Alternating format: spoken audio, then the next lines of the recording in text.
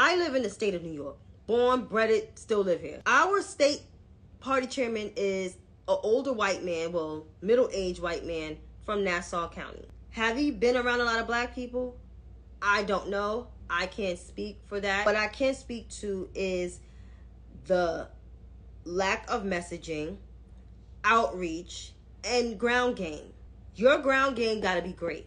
Your outreach got to be great. Outreach, snail mail, outreach, out in the streets, in uncharted territories where, you know, you may stick out as a sore thumb, and just all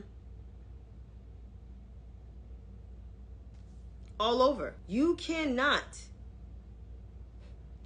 ignore the black and Hispanic and Asian New Yorkers.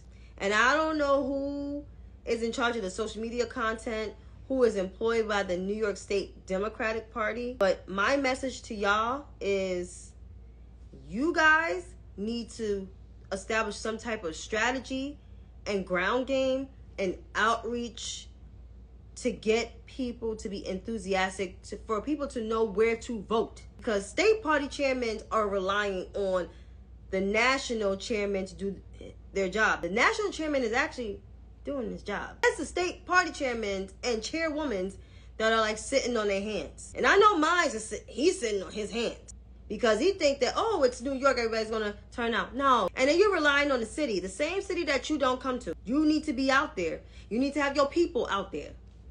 You can't just advocate for one person and then forget about all the other people. No, that don't work that way.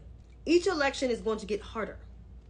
So you need to do something, because people need to know where they're voting at. People need to know what events is around them, how they can help. Not doing none of that shit. That's why the New York State Democrat Party need to get it together. You need to diversify. Y'all need some color up in there, because I don't know if it's fully white people working there. I have no idea. But the ground game and the outreach is abysmal. Y'all need to do better.